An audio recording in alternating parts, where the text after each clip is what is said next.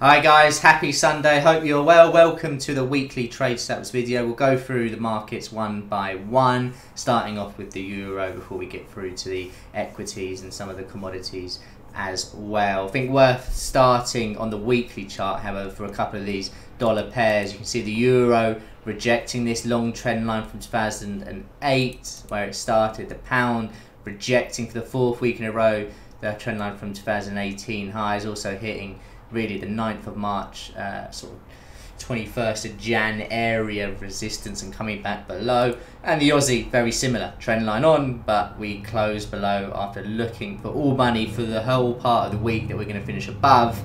Not the case. The euro on the daily, how to look at this now. I mean, we finished pretty much bang in the middle of the recent range that we've had. So in terms of straight away price action on the Monday, I'd be cautious. I'd be holding off. I'd expect, certainly having a look at these finishes for the euro, the pound and the Aussie, that we do see some dollar strength into next week.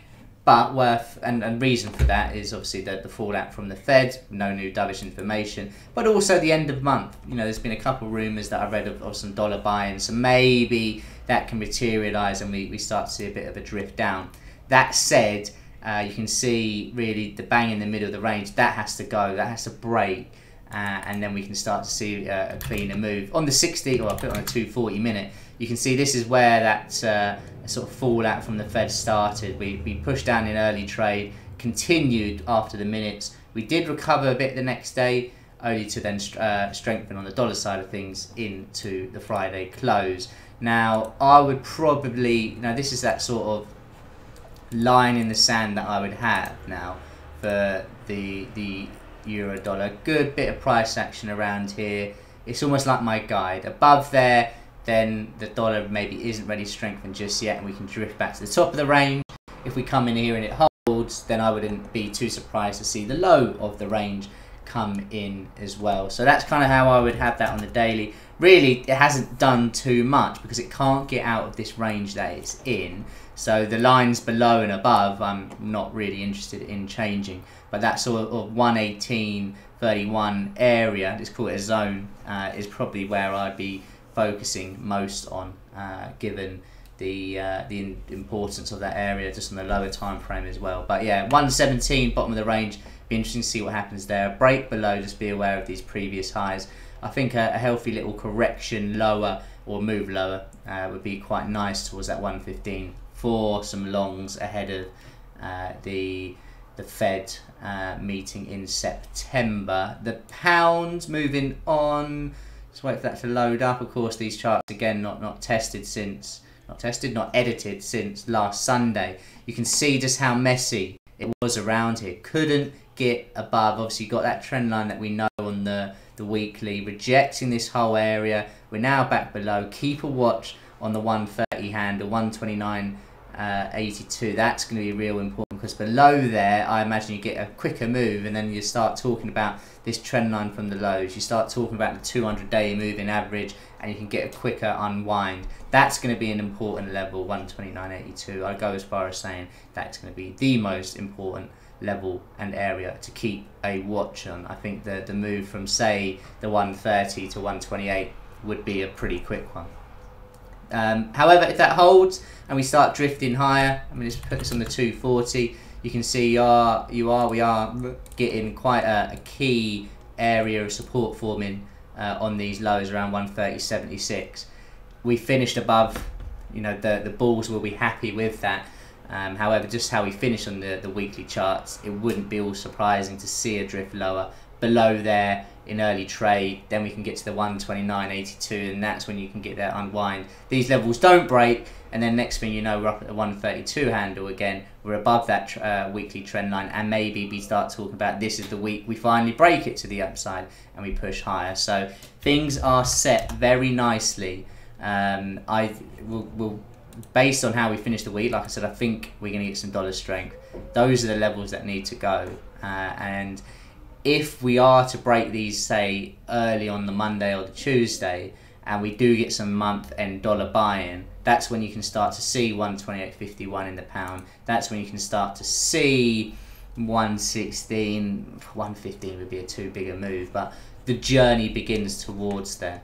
However, those levels reject and we finish back on those highs, that will be equally as important, because we then cleared this whole area and then people start looking at 122s, 125 in the euro, for the pound back to the election high at 135, and for the Aussie dollar it can maybe look to hit that high that we had in December 2018 around 73.87. Moving on to the Aussie, much like the other dollar pairs, it's choppy on those well, last few days of the week, but really for a couple of weeks it can't quite get above that 72.50. And the Fed minutes, it almost feels like if they weren't there, or if there was even a hint of dovishness, we would have continued higher, sort of put things in check a bit. Looking at this now, let's have a look and see if we can get some sort of trend line on here. That's nice, got to have that on here. This is starting on the 3rd of August, nice little push to the 12th, and then the double bottom area from Thursday and Friday. Keep a watch on that, because the market is as well, so a break of that, and that's where 70.66 could come in, of course using some of these levels around the 71 handle and the low of the 3rd of August as well as points to de-risk in that trade. Moving this over just to encapsulate some of this price action from 2019 and 18, you can see there was a lot of resistance around here. That high that we had last week didn't quite get to the 73 handle and the high of the February 2019, but it's going to be one to keep a watch on, you would say. Just remove that text. But the story of last week was it started relatively well for the currency. We pushed higher really from a nice finish last week, or a nice week last week. We just couldn't, when it came to Wednesday, materialize a push above these big trend lines, and the dollars have strengthened. However, you can certainly see the Aussie has big support on that trend line. The pound, as we know, has got a lot of support around that area that we had on the 60 minute, which of course would be 240, around 130.76, and the euro, as we can push this in, has got a very big support level around 117. However, that looks like it is the one that's perhaps going to start more on the stronger foot for the dollar, considering it's broken a key level and finished below there on Friday. False breaks are obviously very key for these markets, and it hasn't been a seller's market as of late. Are we going to see this materialise into the end of the month? I would say so. I would say so. That said, can then the S&P push on with this dollar strength? It would certainly hinder it. It would certainly hinder it. Wednesday we saw the dollar strength scenario where gold, dollar pairs came lower, and the S&P did. However, the Thursday and Friday reversed that whole move, and we're very, very close to the all-time high that we had back in the end of Feb. I think it almost reached there on the Wednesday and the Friday. Looking at this on the daily, let's just remove a couple of these arrows just to go over the points, because there's no need to draw on new lines really below. It hasn't come into an area of very key support. I mean, obviously you can mark up this low that we had on Thursday, 33.48. That's now obviously worth having on. The 200-day moving average, 33.21, looks key. I quite like the 3300 handle, just getting in some of this sort of gap fill, this whole area between 21 and 84, I think would be a nice place. You've also got the 200-day moving average in there as well for the S&P, so any pullback towards here I think would be nice. The FOMO rally higher above the all-time highs, it could well happen. I wouldn't be chasing it personally as such. I'd be more waiting for this to come through. Ideally we do find a double top here and push lower to get in a bit, well, get an opportunity to buy lower down. I think that would be the way people potentially would be looking at this, but trade what you see, and if we do break that high, and you know the stop really does have to be just below the previous all-time high, you can see if that runs. But with this dollar strength, just bear that in mind. How much further can it go? One market that doesn't really care about any dollar strength is of course the NASDAQ. You know, even if the dollar strengthens, this market seems to be more of a safe haven now than anything else, and that's finishing on the highest it's ever been.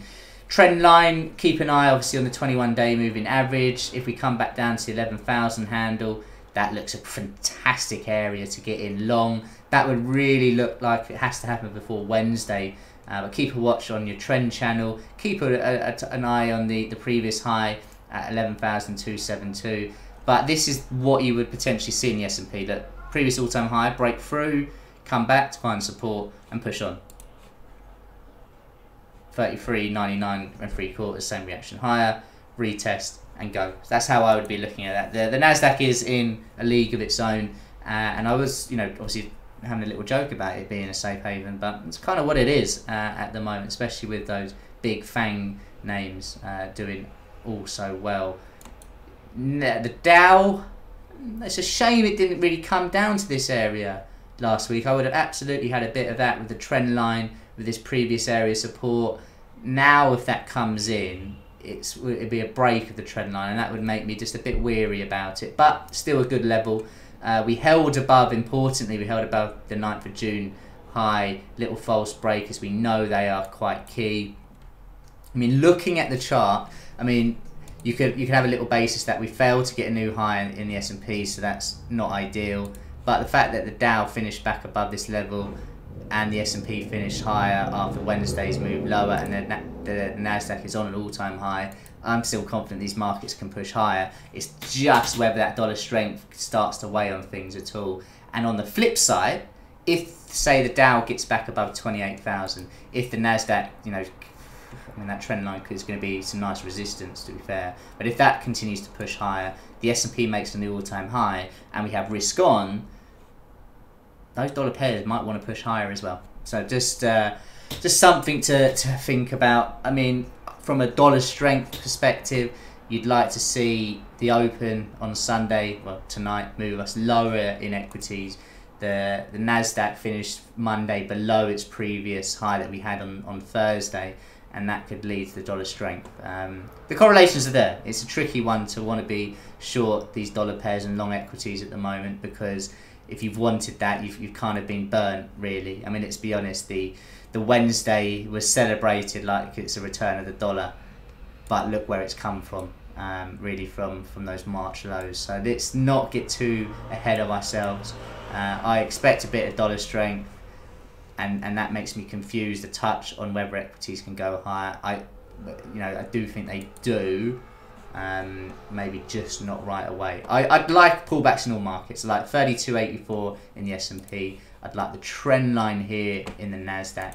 I'd like the Dow back towards 27,000. The Euro is mentioned to 115, 116. The pound back down to 128.50. And the Aussie dollar down to the 70 handle. That would be healthy, and it wouldn't really be, for me either, the start of a big move lower. Of course, if those levels break through, then it is, but that's how I see things. Just going back to that Dow, levels obviously to the upside, just be aware of that sort of double bottom we had, 8th of Jan, 31st of Jan. Above there is a cleaner push, and we'd start talking about that gap fill. Gold, let's remove some of these arrows just to clear things up. Tricky one for gold. I mean, it obviously that's that Tuesday move lower. Let's put this on a cleaner chart. Here's a better one. Let's just remove it. Yeah, we had that Tuesday move lower, if you remember. That then turned to a solid resistance level. We then came down. This is the Wednesday with that dollar strength. Turned out to be the low or the closing low of the week there. So mark up that for sure, that Wednesday low below there, and people will start thinking about this market coming lower again. Intraday, sort of line in the sand for the week. It's a bit of a zone, I would say, for me now. Let me just bring in this rectangular area. You see here we've got these nice lows from the 5th, the 3rd and the 4th, the high from the 13th, the low that we had on Tuesday. That's an area where the buyers want us above, the sellers will want that below. I think we do get a test of that, and then it's decision time. It's decision time. Good little finish for those that are more bullish gold in short term to close back above the Wednesday, Thursday double bottom. That's a nice little reaction there.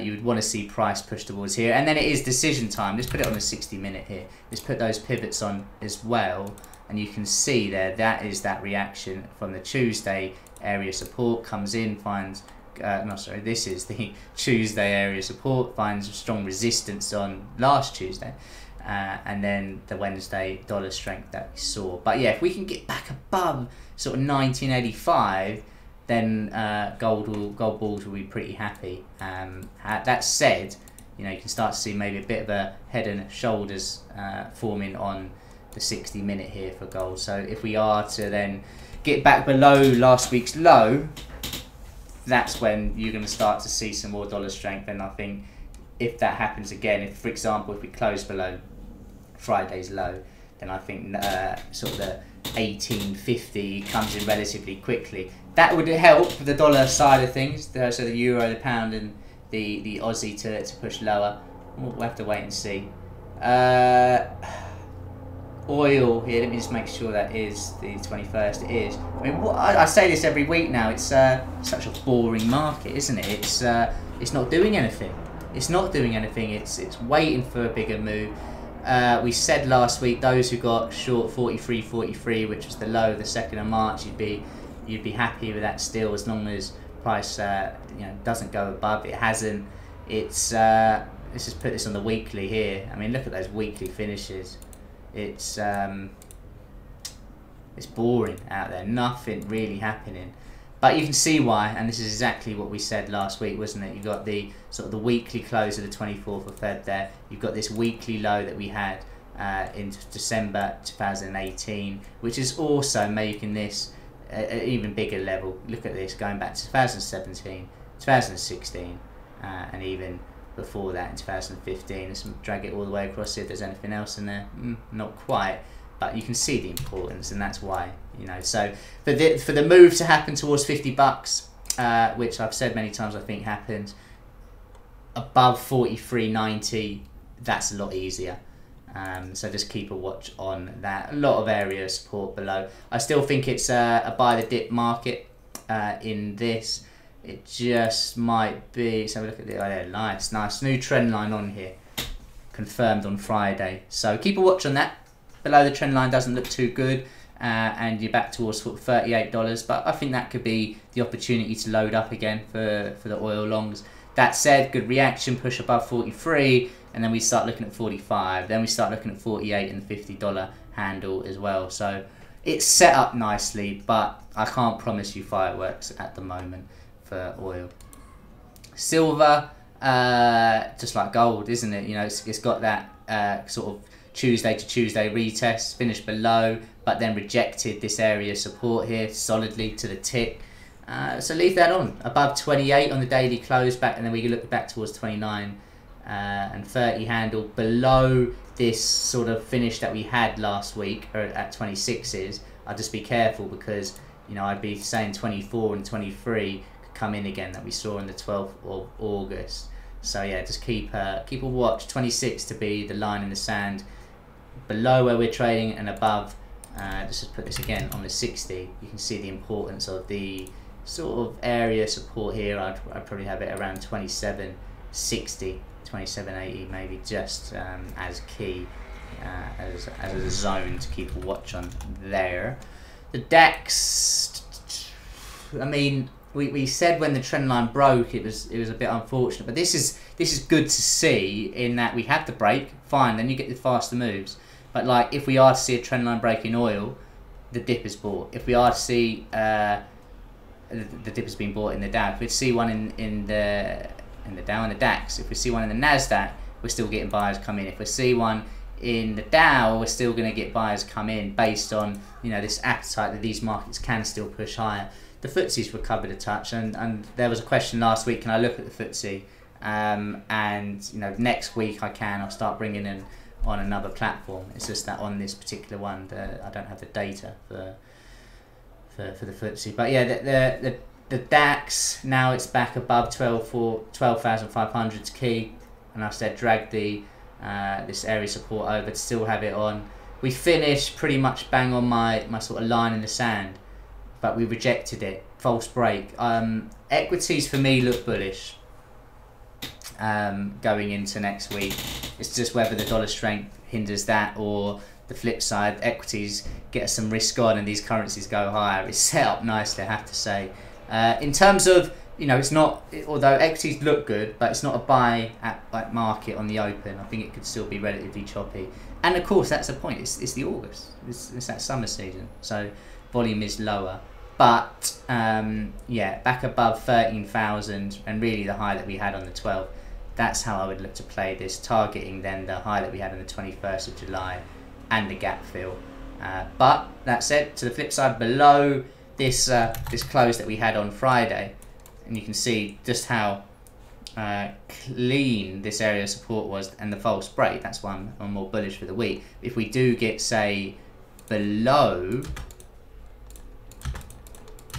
there, then yeah, a run down towards that 12,500 handle again could be worth looking out for. Anyway, guys, hope all is well. Hope you all have a great week. As usual, any questions, get them below. Myself and Anthony can answer these as and when. But yeah, I think to wrap it, you've got some key rejections that we had from Friday for those dollar pairs. Doesn't look too good. Equities recovered very well from that Wednesday sell-off, if you want to call it that we had. They look more bullish. Something's got to give. Summer season, silly season. We'll have to wait and see.